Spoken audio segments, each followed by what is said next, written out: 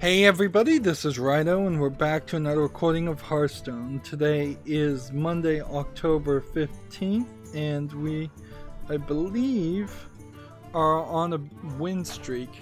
So, I need to be playing Warlock cards, but I think I'm just winning on even Shaman too much to not continue playing that.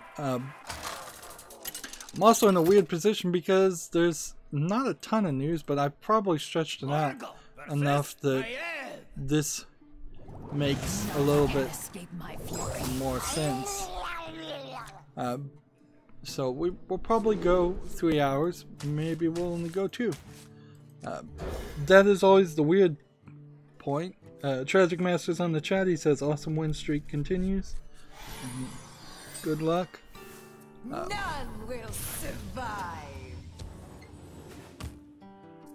If I could get to rank 15, that would be amazing. But as soon as this win streak ends, I do need to probably move over to the European account. If not, do something else.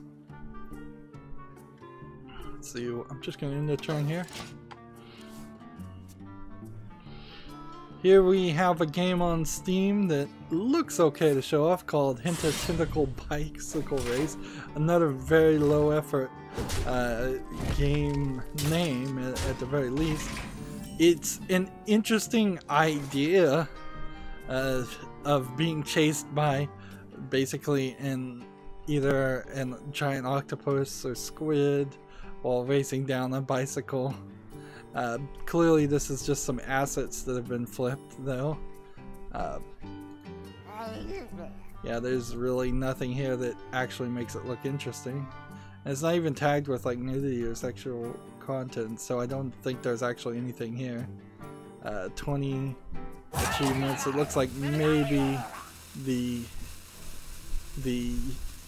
achievement images might be a little pornographic, and that might get them banned. This is a troll game, clearly, and it will get knocked off of Steam pretty quickly. But at the moment, it's 11% off for 88 cents. So let's look. I'm gonna look at all the Steam achievement pictures.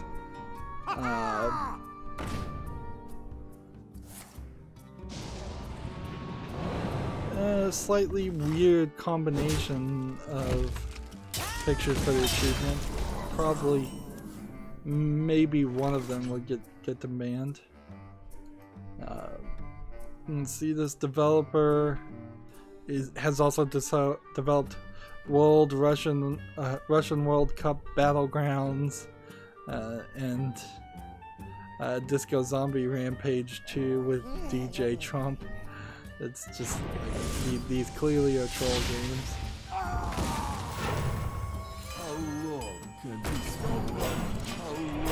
Let's see, Uganda, Know the Way. Yep, troll games all down the list here. So, one would think that Valve would implement just a secondary look immediately for the word hentai. If you put that in your name, we're gonna look at it and delay its release. I think you could probably pretty easily just refuse to have any game with that in the name, because it's not a descriptor that's used by any real developer. It really isn't. It's not something that you would that a Japanese developer would use, because inherently what are H games in Japan is a mistranslation in the West as hentai. That's not what H games meant. They were arrow games, E-R-O, as in Eros, the Greek god, and they got mistranslated to the letter H. So in Japan they do call them H games, but they translate that to mean arrow games.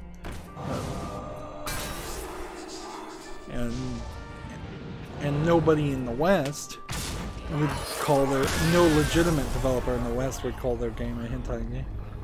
Alright, well that broke my streak. That's fine. That's what I was kind of hoping for. And now let's try Pain Warlock and play some cards. Moving on, Gamer Sutra has an article. Sony is working on a fix for a PlayStation 4 crashing messages bug.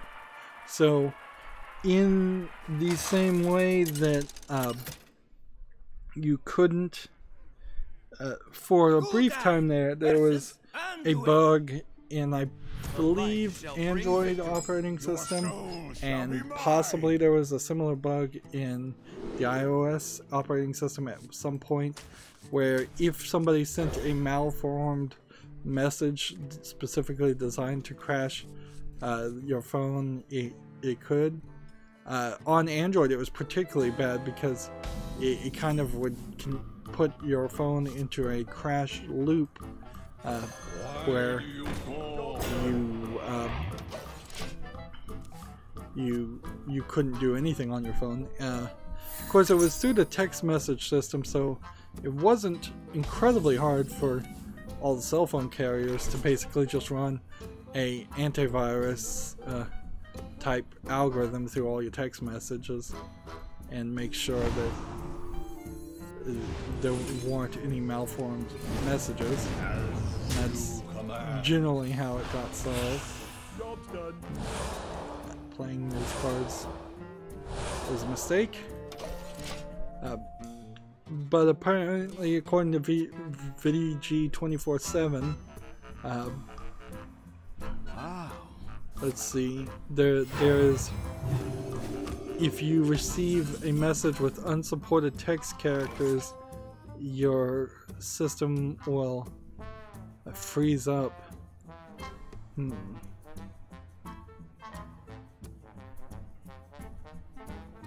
See, it says many users have reported that the bug is being weaponized by players looking to get ahead in competitive games who send them offending text to shut down the consoles of the opposing players.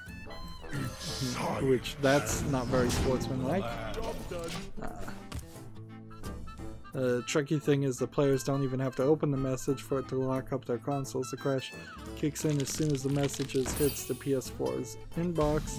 Some of those on Reddit users have suggested deleting the messages from the mobile PS4 messaging app will do the trick. Others say that once the message is in the console's cache, more drastic measures could be required for fixing it, ranging from booting into safe mode and to rebuilding the PS4's database or a full factory reset. While results vary, the only certain way to dodge a potential system-breaking bug is to turn message privacy settings to no one or friends only from either the console or one of the PS4's mobile apps. Okay. So if you play on the PS4, if you have a PS4, I think at least as a temporary solution, it is recommended to change the privacy settings.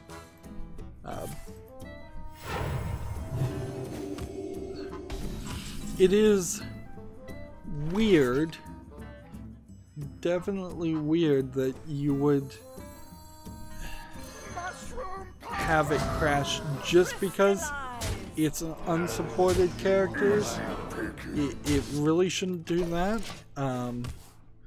That implies that the font images, the rasterizations, the vector files are kept in such a locked down small amount of memory that an underflow or overflow is almost guaranteed, and that underflow or overflow happens so frequently and so easily that there's no like error message popped up or way to solve that.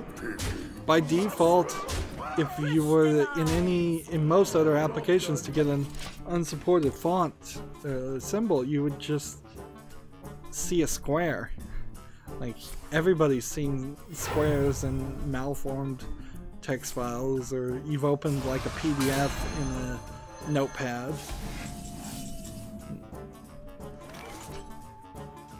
Let's see, give all the demons +1/+1. Demons. I'm just gonna go ahead and play this. Moving on, Tech Raptor has an article, Gaming Obscure, Goosebumps Escape from Horrorland. I'm not sure that this is really an article worth mentioning, but there's a new Goosebumps movie coming out. There's a Goosebumps point-and-click game that came out a few years ago. I'm actually really surprised because Abby from Giant Bomb East is going to play that game, and I recently reported that, and it will be airing probably in just a couple of days. But this different game, Escape from Horrorland, I don't know, it came out in 1996. Let's see, miniatures are often mixed with CGI for effect. This game looks definitely older, but it also looks more realistic than the one I played that was, I think, just called the Goosebumps game. That was a predecessor to the first Goosebumps movie, but only lightly. Let's see. The final paragraph of this article says, overall, Escape from Horrorland is unusually dated. The core gameplay is fine, it's not buggy, it's not bad, but it's a relic. It's a nostalgic trip into style, culture, and technology of the 1990s. Windows 95 games are difficult to play now, but if you watch a Let's Play or find an emulator, it can be the perfect way to immerse yourself in another era, if only for an hour. And see, that just seems like that is a weird situation to be in, to play such an old game that other people really can't play. Like, I don't understand if there really is some relevancy here.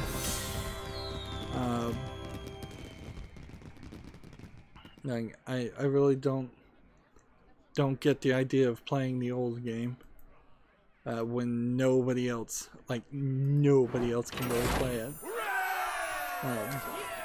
Or very small. Tragic Master is saying good game.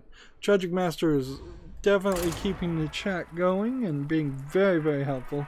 At the very least, he's keeping Nightbot going, because Nightbot won't post anything unless there's at least 2 messages that aren't posted by Nightbot in between. And I have Nightbot set to try and keep the chat going as much as possible. And it really does help. It really shows, tells YouTube to start promoting the live stream while it's still going on a lot more. I recently listened to, I'd say, most, if not all, of the Good Mythical Morning developers, producers, not producers, the hosts, talking about YouTube burnout. And yeah, a lot of people talking about YouTube burnout. I don't think I'm still. We have turned our curse into our strength. I'm probably being stupid by saying this, but I don't think I'm quite to the point where I'm burned out of that.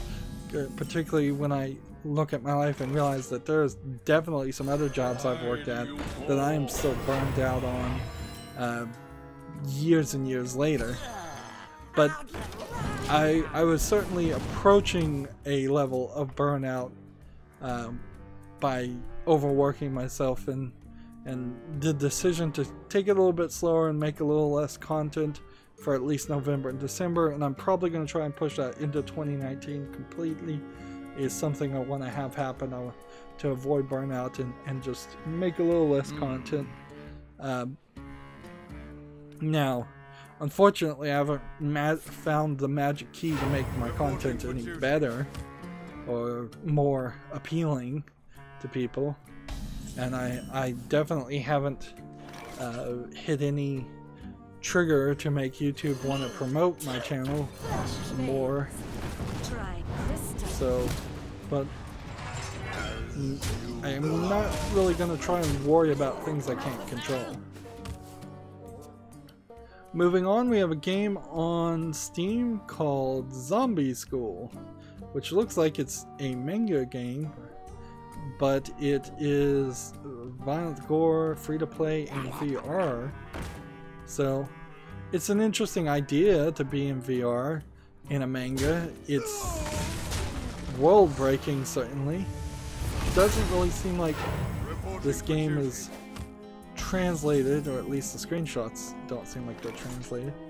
Doesn't seem like there's going to be any audio. And of course, trying to watch any of these videos is a problem. There was another game that was a manga in VR, and maybe this is that game. Let's see, this is not English supported, so that's a problem. Only simplified Chinese, not Japanese supported either. It's free though, so I guess the price is right. To be fair, I often complain about the animation quality of Chinese games, and this looks like a Chinese game, definitely. This so far looks pretty good though. That's not terrible. Inherently there's a much lower quality requirement, and this developer hasn't made anything else. Like, you're not really expected to do that much as much effort in a manga, because you just have to draw it in black and white. You just have to be on top as far as either being good at inking or having a good inker and being good at line drawing. You don't have to deal with coloring. Lettering outside of English is hard to judge, so but one would assume that when you're talking Chinese characters, there's a level of quality that you would have to make sure you reach anyways.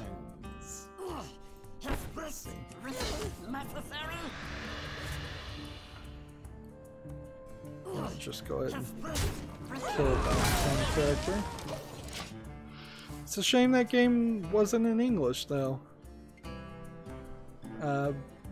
because the idea of a VR manga world is slightly interesting, and then a VR in a zombie world that is not just killing the zombies is an interesting idea too.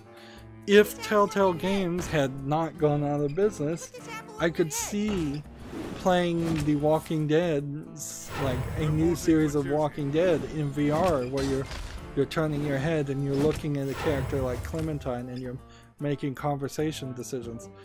In VR, it would just be all about the immersion then, and not so much about the action, which, let's face it, the Telltale Games have never been good about showing action.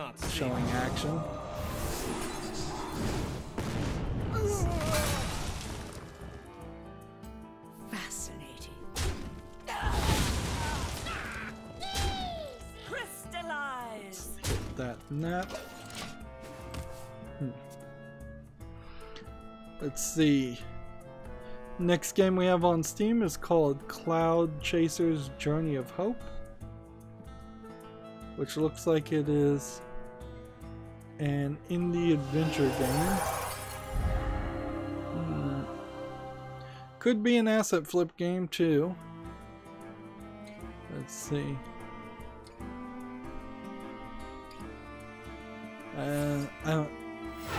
They're selling it on this Father's Attempt to Survival, but then it looks like it's more of a resource management top-down story game.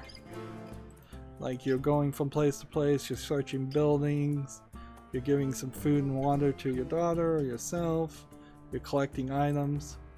This inherently doesn't mean it's a bad game, it's just this is definitely not what most people play. Let's see, how much is this? see, 45 Steam achievements, 20% off for $3.99.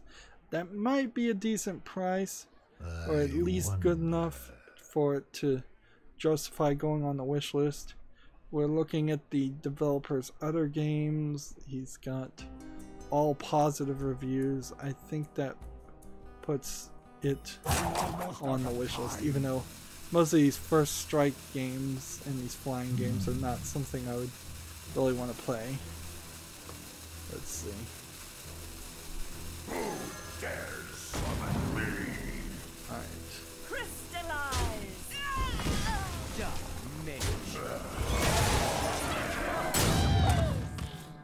Barely got that done in time.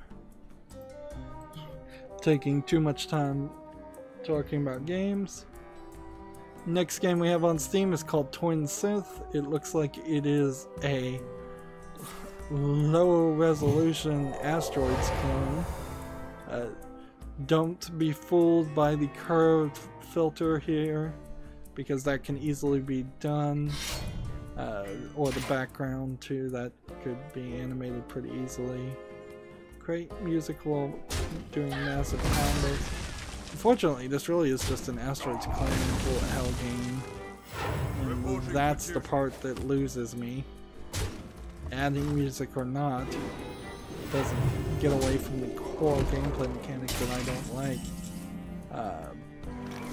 This is an early access game. It's 10% off for $17.99. That is a ridiculously expensive game for what it looks like. The only other game they've made is Positive, but it's a VR game. It's the mind over matter telekinetic training, where you wave your hands and make things fly. Very different game than what we were just looking at. How long can this go on? How long can this go on? Okay, so we have the upcoming balance update for Hearthstone, October 2018. Giggling Inventor will cost 7 mana, up from 5. This may have been what Tragic Mastery was talking about earlier. So, Giggling Inventor was a card that I was kind of loving. And this probably means, now that there's been a balance update, I probably should redo all my decks. Even if there aren't any other changes. Giggling Inventor was a 5 mana, 2/1 attack minion that had the battle card to summon 2 1/2 mechs with Taunt and Divine Shield. Now it's a 7 mana, 2/1 minion with the same battle cry. So it's more expensive and less likely to be used. Probably was overpowered, moving 2 mana spaces. Even in that instance, though, it doesn't seem like that's really the wrong move. Right now, all I'm trying to do is play Warlock cards, but I would like to win if I can. The next thing, this is going to suck for a lot of people, but this may finally... I don't know if this really changes the meta on the mage deck. Mana Worm will cost 2 mana, up from 1. So it used to be a 1 mana, 1 attack, 3 health minion. Whenever you cast a spell, it gains +1 attack. Now it is a 2 mana, 1 attack, 3 health minion. Whenever you cast a spell, get +1 attack. Yeah, that definitely nerfs the early game for a lot of mage players.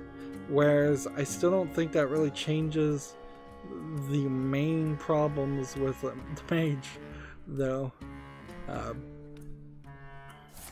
And then the next nerf is Aviana will cost 10 million, up from 9. So it used to be a 9 mana, 5 attack, 5 health legendary minion. Why am I not showing these? I'll show them in a second. It was a legendary minion that says your minions cost 1 mana. Now it's a 10 mana, 5 attack, 5 health legendary minion, but that says your minions cost 1 mana. Yep, I just lost. That was dumb. It was real dumb. I'm losing my win streak.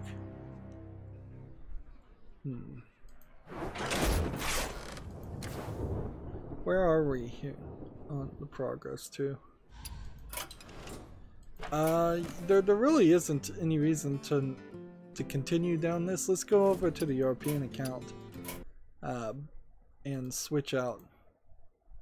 I should have done that earlier. We'll save the rest of that daily quest for Wednesday. Meanwhile, while that is loading, let's see. We will just show the changes over here. It won't look exactly great. 5 mana to 7 mana on the Giggling Inventor. 1 mana to 2 mana. That seems like this one in particular is a strange nerf. And then 9 mana to 10 mana. I totally get that. But also, I don't think this really changes many people playing this card. I think they'll still play this card. Whereas I think newer players were playing this card and they're going to stop playing this card for nothing else. And I imagine most players, newer or older, will probably stop playing this card as much. Alright, so now we're on the European account. Let's re-roll this. We have 5 games in any mode, 3 games with the Druid or Rogue. Start with. So let's see. Token Druid or Death Rattle Rogue. Let's try Death Rattle Rogue.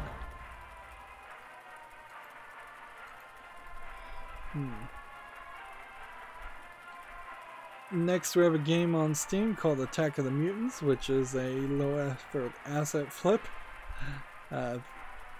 Although the graphics do look kind of nice there. This is inherently the problem with asset flips now, is that even the assets that are on the store look good. But you can kind of tell when you have no UI, when it's just a game that's a first-person shooter, when you're not seeing any enemies. There's still something that clearly tells you that it's not worth it. 25% off for $2.99 is a big indicator too, and we can see that this developer has developed several games in the month of October. So this is probably a troll developer who's already been kicked off of Steam one way, and now they are coming back under a different name.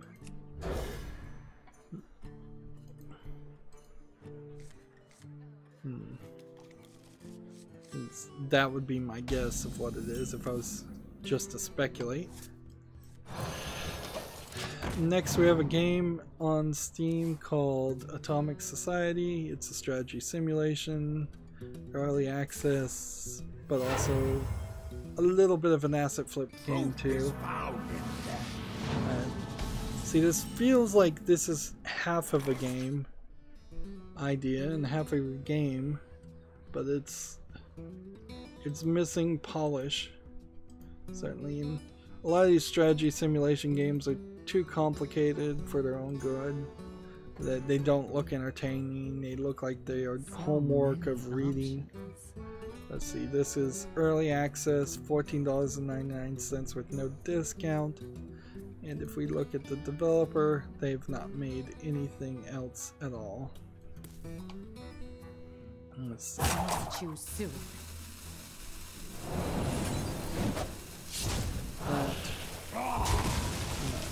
Not.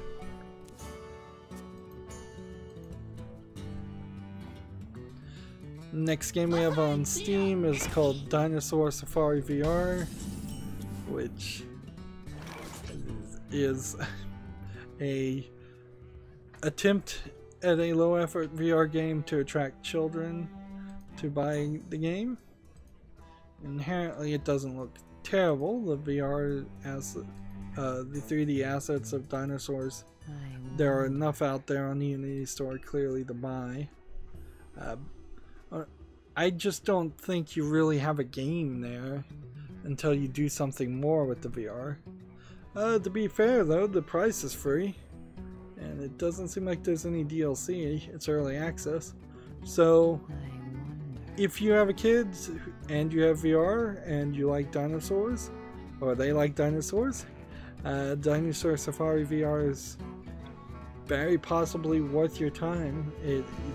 It's really just going to come down to spending your time on it. So there's a lot of lack of polish that a free game can cover up. And sure, I imagine the kids. Of course, then you have to ask the question: does it really make sense to let a young child who would still be into dinosaurs? Let's say that child is below the age of 10. Does it make sense to let them use your VR headset and potentially break a $600 device? Because I would say that there's a good argument. No, you should never let young kids play with a VR headset. And let's say you have like a special needs. Is that a phrase that's used anymore? Child that is like autistic and he's into dinosaurs. At that point, does it make sense to let them play with VR either? And I think the answer still is probably no, because if your child has special needs and autistic, there's still a high chance that they will break your $600 device. So I'm not 100% sure that there's really a market there. I could imagine if VR got really, really cheap, you would start seeing VR presentations in kids' museums. But then you'd also probably have to have somebody constantly cleaning out the VRs to make sure you're not spreading pink eye to every person that uses it. And so there's just a lot of expense and danger in making VR games for kids. And not a lot of good reason to even make it for Job's done. For adults. Moving on, we have a game called The Operational Art of War 4, so I better see 3 other versions of this game by this developer. This looks like more of a Windows 95 strategy game. A little bit older in its graphics, but by the graphics being simplistic, you can see that they are placing a lot more on the screen in the hex grade. And this almost feels like it's just a complicated version of that game Risk. Probably is something like that. Looks like it's a troop placement strategy game, which is not something that is a common style game. Requires third-party account for multiplayer, and it's $39.99. This is not a game for me, certainly. It looks way too complicated, but it might be a game for people who know what they're getting into. This is from the developer who... Let's switch back over here for a second. Not quite there. Trigger the death rattle of a random friendly minion.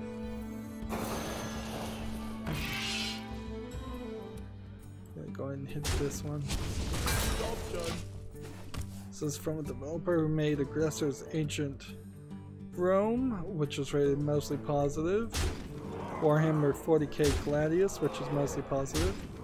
Wars of Succession, which has no reviews. Strategic Commander Classic, which has no reviews. They made several games. In fact, they have 71 pages of results. So this developer seems like they're a middleware company. They made Battlestar Galactica Deadlock, which is mostly positive. It seems like they get hired out to make mostly war simulation style games, or that's all they make. As I'm scrolling through this. but everything I've seen is also mostly positive. So yeah, if you are into war games, Operational Art of War 4 seems like it might be a game worth playing, but you have to be that specific niche style player. Alright, let's try Token Druid.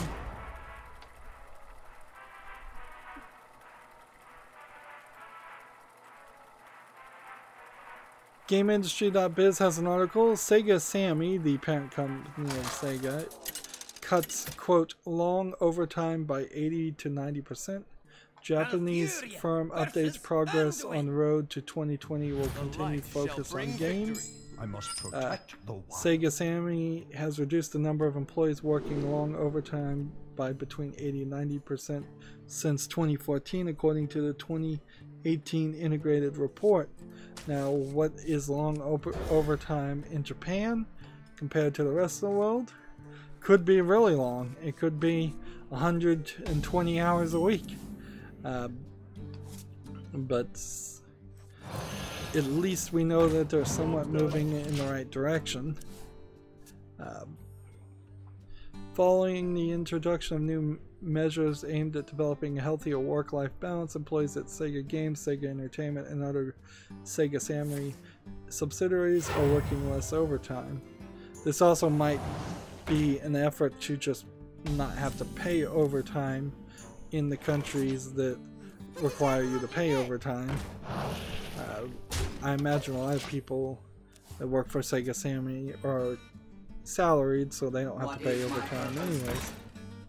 While it's a marked improvement, long overtime is recognized as more than 80 hours per month, meaning employees can still work around 4 extra hours a day without being recorded in these figures.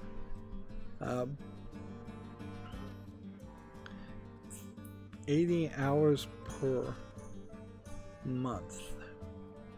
What to do? Well, in the United States, if you're working 8 hours a day and you're working 5 days a week, that would be 40 hours for 1 week. There's 4 weeks in the United States. I guess United States is probably the worst one to compare yourself to, though, because clearly the US is way too fond of overworking themselves to death. But yeah, in the US, 40 hours a week times 4 weeks, you're talking 160 hours. Double that.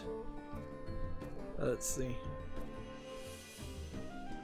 However, the next paragraph continues. However, Sega Sammy is committed to improving the situation by implementing occupational training, attendance management, individual alerts for employees, consultations with superiors, establishment of no overtime and no meeting days, adjustments of work volumes, streamlining meetings, and revisiting operational flow.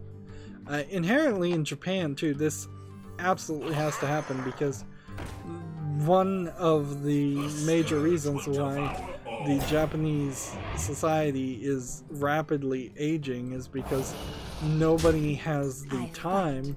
A lot of salarymen have the money, although a lot of them don't have the money either, but nobody has the time to go on dates and find somebody to marry them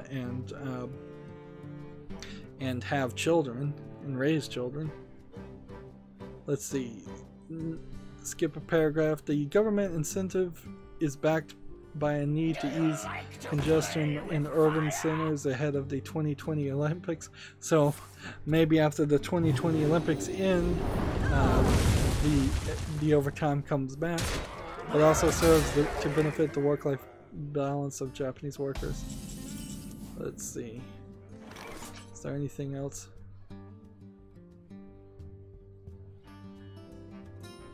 Is there anything else in this GameIndustry.biz article? The firm plans to launch multiple new titles in 2019. Now, Sega has a lot of licenses, and a lot of them don't particularly go to outside of Japan, so this is not super surprising that they would say that In 2019, they plan to launch multiple new titles, 12 new digital games, so 12 probably cell phone or eShop games, targeting a 24% increase in net sales and 8% discrete in operating income compared to the previous year. Maybe what they mean by digital games though is just any kind of video game, so not all of those are going to be mobile games, but I imagine some of them are.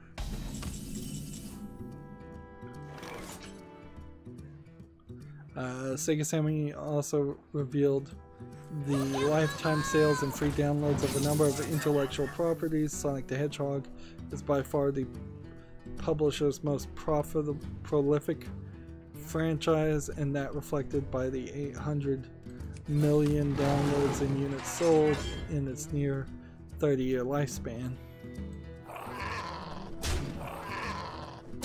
For the wilds. Let's see. Moving on. Rest here. See, I don't know if I even really need to talk about this, but there's a opening trailer movie for a game called Ishigami no Kizuna. You know what? Just show the name. Ishigami no Kizuna opening movie. It is the 2019 due Compile Health X ForwardWorks smartphone game. So yeah. And like so many Japanese trailers, there's very little being shown when you just skip around. You just see some of the characters. If it's a smartphone game, it really doesn't fall into my interest range. 36.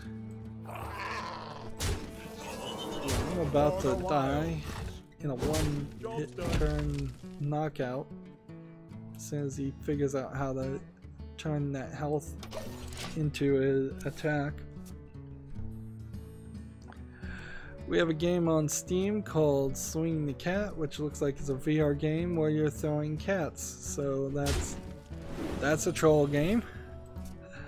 Clearly, it's an asset flip troll game of animal cruelty, and it's not even trying to make it comedic or cartoony, really. Yeah, this one will probably get knocked off Steam, 10% off for 89 cents. I don't know why anybody would want that. Let's see. And clearly we have on this company's a troll image too as a descriptor. I wonder. For the wild.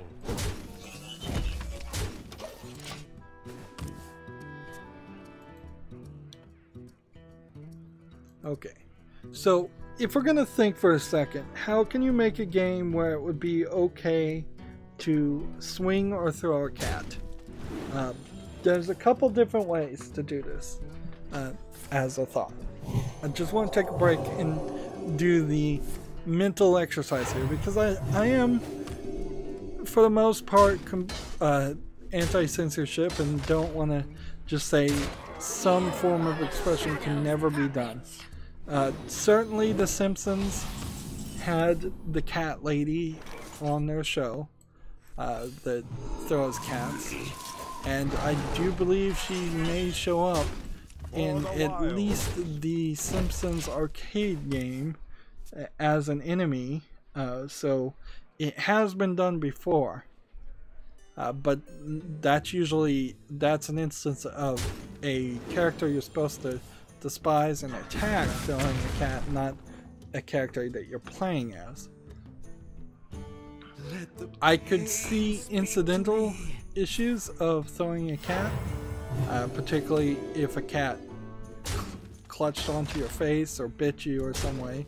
A quick knee-jerk response, I really didn't think of it, you could probably put that in any game and you'd be okay with it, although in all honesty there's a decent chance that it would just get taken out again just for fear of offending like PETA. Although I'm more and more, I'm not sure anybody cares if they offend PETA because they're offended all the time anyways. But if you were going to have it happen in the game, you would either need to be attacked by cats fairly often, or at least before you threw them. It probably shouldn't be your main gameplay mechanic, but I could see it being a funny incident that happens in the middle of a game. Particularly if you're playing a mature game that is hardcore into that. Like if Borderlands 3, as a reference, came out and there was a section where a cat attacks you and you're given just in the middle of that scene this mini game where you can choose the trajectory and the power and throw it, that would be okay. But if that was a consistent thing, it would probably be less of an issue. Now, the bigger question is, why would you want to make a mini game section where you're throwing a cat? I could see Bulletstorm doing something like that. I could see Duke Nukem doing something like that. But even they would probably have enough sense to not make it your main focus as the game. And that probably explains well enough why we have not, in all of our time, seen a lot of scenarios like that. And to be fair, in the real world, you don't very often run into scenarios where people do throw animals and not get arrested. Moving down to casual play, because I'm just going to try and get some victories. Let's see. Moving forward, we have a game on Steam called Magical Monsterland. This looks like a scaled up NES style of animation. It's not sticking to an 8-bit pixel or even like a 16-bit pixely art style. It's invoking that art style while still looking a lot more modern. It looks like it's an early access platformer, doing something with similar to Super Mario Bros. 3. Looks like there's 3 collectibles, coins, and stars, and lives. Questionable about having lives in a modern game, but I'd be cool with that. Donkey Kong Country influence of minecart racing. Mario Brothers influence here. So clearly they have experienced this as Super Mario Bros. 2 style door. Clearly this is Super Mario Brothers style fish.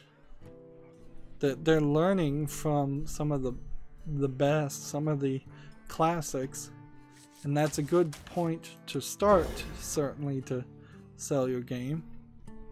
Let's see. This game is early access and it's $1.99.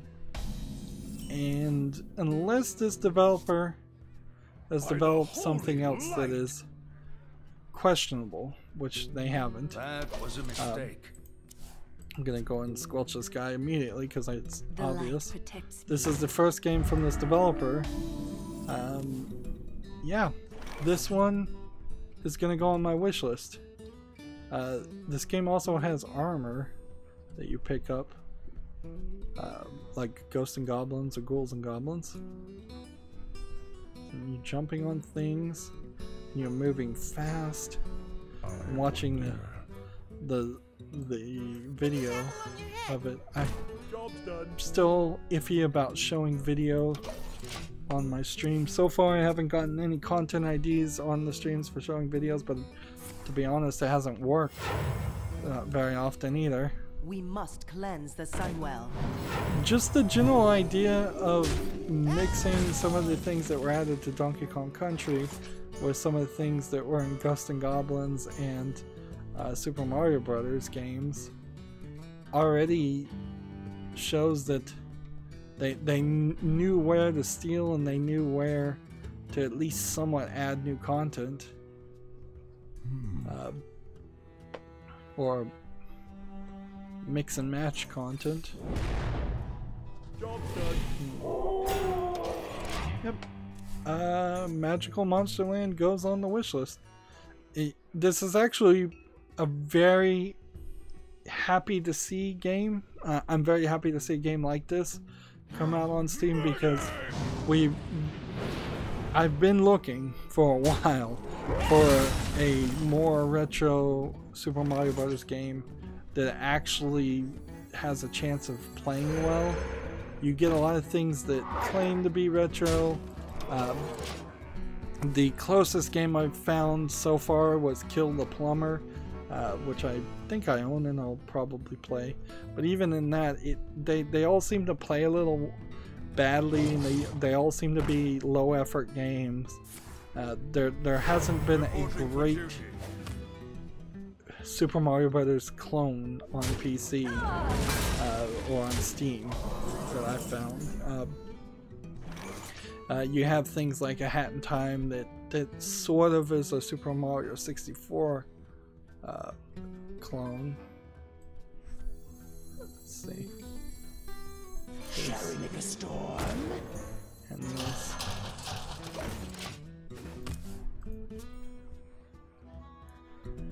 Next game we have on Steam is called Desolate Sands. It's a VR action-adventure indie simulation according to the tags. Didn't seem like it. Explore an ancient Egyptian tomb, climb and solve the puzzles to discover the mysteries within. When I saw this screenshot, I thought this was going to be some kind of space game or puzzle game. Let's see, when I saw a simulation, I thought it was going to be a flying around game. Kind of have a inconsistency on the animation style here versus the animation style here. This looks a lot worse. This looks different too. It's concerning, certainly. I bet this isn't much of a game, being a VR game, for $9.99. It's probably in line with a decent VR game, though. That all VR games are overpriced. This is from a developer who has made several games and none of them have been reviewed. Fortunately, I can still skip VR games because I'm not likely to ever have a VR headset. Not at this rate. Like, I think I'm gonna conveniently ignore them forever. Ignore VR. Gamatsu has an article. Corpse Party, Book of Shadows, and Blood Drive are coming to PC. So is Sweet Sacho's Hysteric Birthday Bash coming to the West for PC. So these are, I believe, Xseed published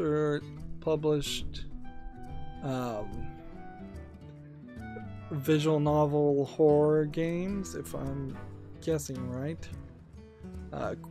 Corpse Party Book of Shadows was originally released for the PSP on September 21st. It's the follow-up from the original cult hit horror title, Corpse Party. Shall we make a storm?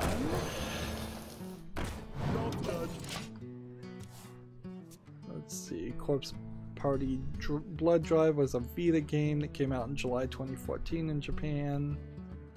Corpse Party Sweet Sacho's Hysterical Birthday Bash came out for the PSP August 2012 in Japan, and then Corpse Party 2 Dead Patient was originally released on PC in Japan on May 2013. So this entire series, it seems like, is coming back out, coming to the West, getting localized. More and more we're seeing that happen. Although there is a still small bit of hesitation for Japanese games coming to Steam, particularly the adult Japanese games, because a lot of companies are still happy with the idea of putting a censored version on Steam and then having an uncensored patch available on their website, which then takes control away from Steam to properly label the games, and so then Steam still runs into the problem where somebody has run an uncensored patch on a game and is streaming that game with the uncensored patch and then saying, yo man, I got this on Steam, when technically they kind of didn't. Alright, we can do this. We can do this. We can do this. And we can do that. Job's done.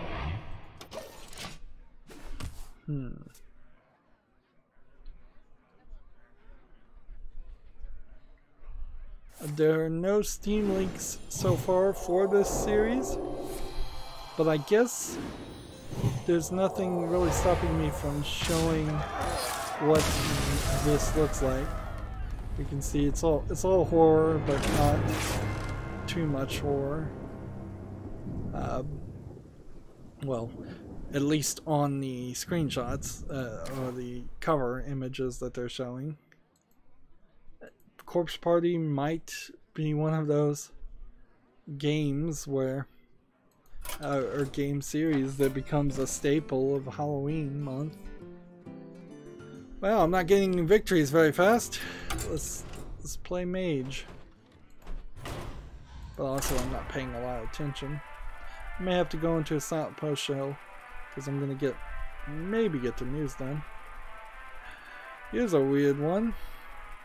We've got a game on Steam called Shoemaker, which looks like it is a low effort asset flip of a game to be a shoe cobbler, shoe repairer.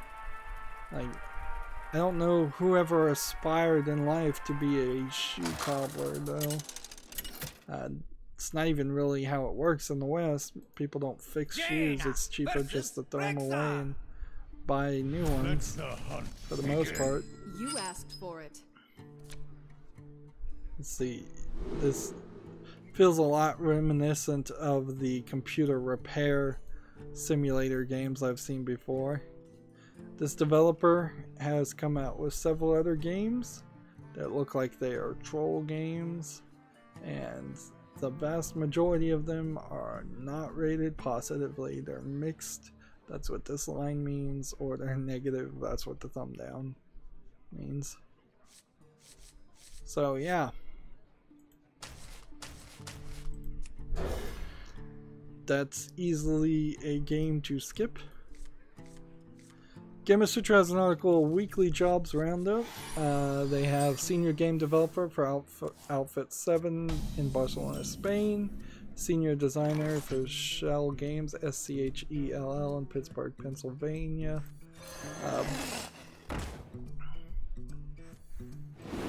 And Technical Artist for Cryptic Studios in Los Gatos, California.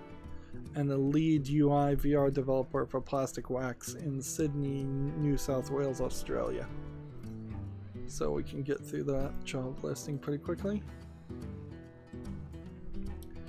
Next we have a game on Steam called Escape Legacy Ancient Scrolls. This one might be a moderately okay 3D escape room game, but I'm not 100% sure. With this dot in the middle of the screen, it makes me wonder if this is VR only.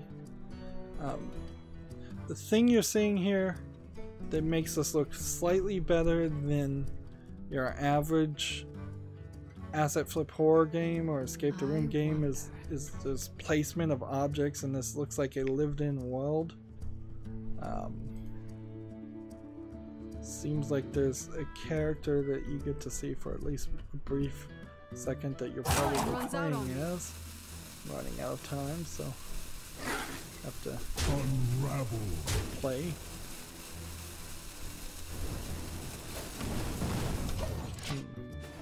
to be fair, some of these screenshots of this girl seems like she's a little underdressed and out of proportion for a character, but you know what?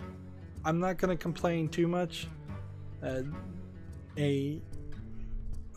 doesn't look completely unrealistic as far as an artistic style, or as far as a person. Escape Legacy is 20% off for $7.19. It doesn't use VR, surprisingly. So unless this developer has made some other games that are really bad, no.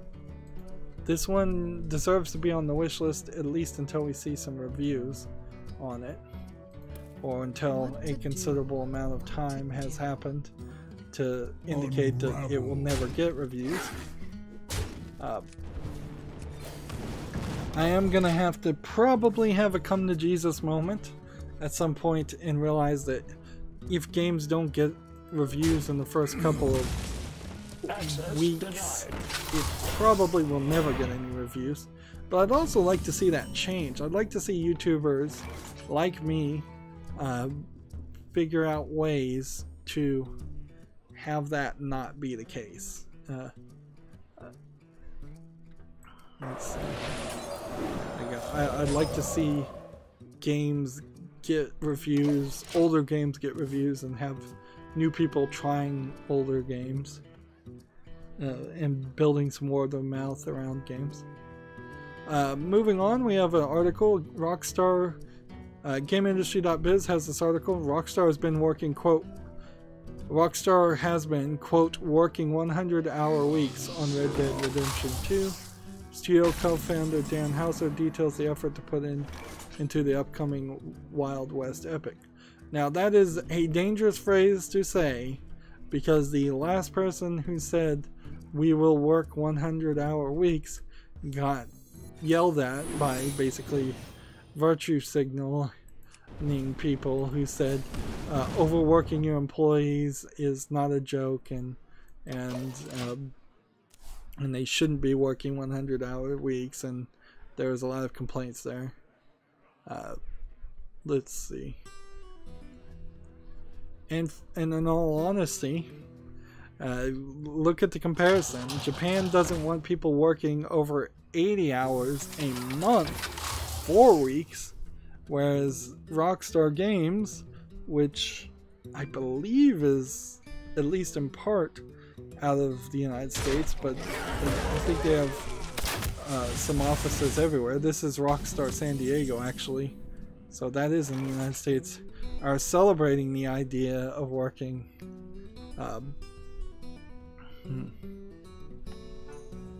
are celebrating overworking employees, or employees overworking themselves, which is not a good way to go.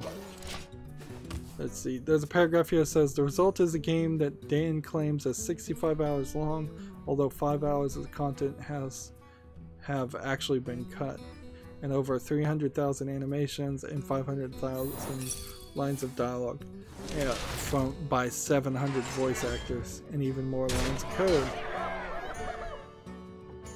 For all of those big numbers, I kind of question what game is actually in Red Dead Redemption, because we really haven't seen that. Like, I've heard people shown like 2-hour videos of Red Dead Redemption 2, and the first hour was just people wandering around the barren desert, and that was kind of it. And for as much effort as you put into things, it is still very possible that you're going to find yourself in a position where the game feels empty, or it feels like it's just full of busy work that people don't really want to do. I would argue that maybe that is slightly the problem with Assassin's Creed Odyssey.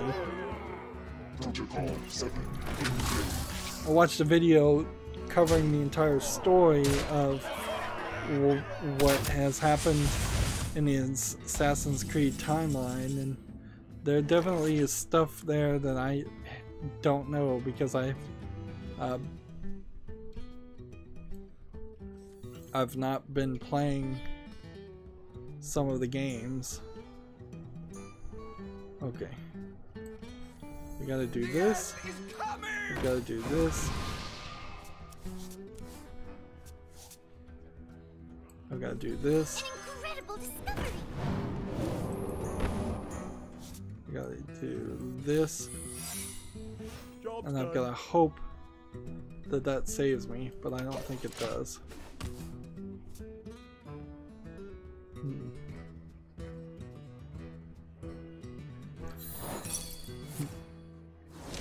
We have a GameIndustry.biz article. Sony has delayed the PS4 release of Senran Kagura over the sexually explicit content. Platformer holder requests the removal of the intimacy mode, which features sexual interactions with underage girls. As I understand it, this is a slight misunderstanding or purposeful yellow journalism, I think directly from Eurogamer, as how they're phrasing it, but I guess we can blame this one actually directly. We can, I guess, just directly blame Sony and GameIndustry.biz on this one since they're not quoting Eurogamer. Rated PEGI 16 in Europe, Senran Kagura Burst Renewal is an anime-style game with a high school girl ninjas that feature partial nudity, sexual themes, strong language, and violence. In the current form, the game also includes an intimacy mode, which allows players to spray down and grope the girls. Okay.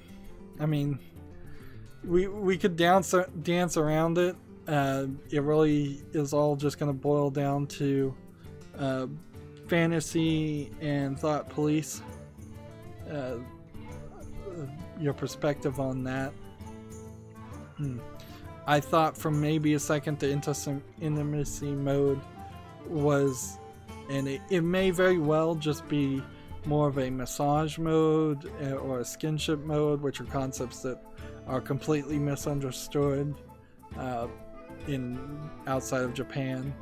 But I mean, it could very much just be groping too. The Steam release, fortunately, which will launch alongside the PS4 version, will remain unaltered. So if you want to see that part of the game, I think that's the way to go. Let's see. The intimacy mode has appeared in previous games from Xseed without pushback from Sony. However, according to the Xseed localization producer Torn Lipschultz, this is a brand new policy from the platform holder. He added that while the age of the characters doesn't help, he believes it's the interactivity in general that's the issue. And see, this new intimacy / groping modes in games was actually added by the core engine that a lot of these games are developed by, called, I believe, Live 2D Euphoria is, I believe, the name of the engine. And so that engine added the feature, and that's why so many games have this feature now. But Live 2D also makes a lot of flat 2D sprites look 3D, or at least have some motion and action to it, and it's really nice software.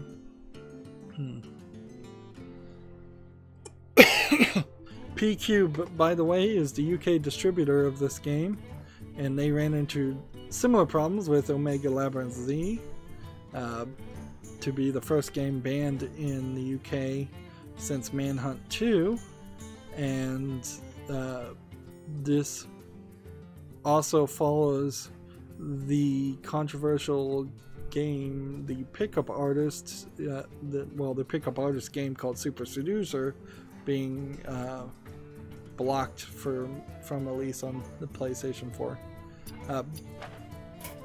It's a weird way for Sony to go, certainly, because there is this issue, certainly, where Sony used to be the more liberal game publisher where you could do anything, whereas Nintendo was the very locked down conservative publisher where you had to get everything approved, and Microsoft was kind of not a non-contender, and now it has changed around to now Microsoft is desperate and willing to allow any Japanese publisher to publish just about anything, and Sony is getting way more conservative, and Nintendo is staying very conservative as far as what they're allowing. Anyways, that's going to be an hour, so as always, I ask you to like, share, subscribe, comment, and watch every second of my videos. If you want to friend or follow me on any social media sites, there's a whole bunch of links down below in the description box. Thank you for watching. Have a good evening.